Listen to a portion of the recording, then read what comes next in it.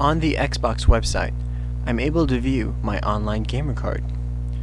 This unique identification allows other users to raise or lower my reputation after they play with me in my preferred gaming zone.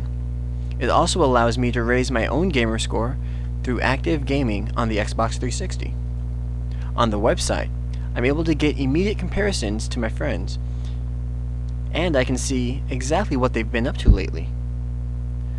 Another option I have is viewing recent players online in my favorite games. Here, the reputations and scores of the other users are indicators allowing me to see what highly reputed gamers are playing.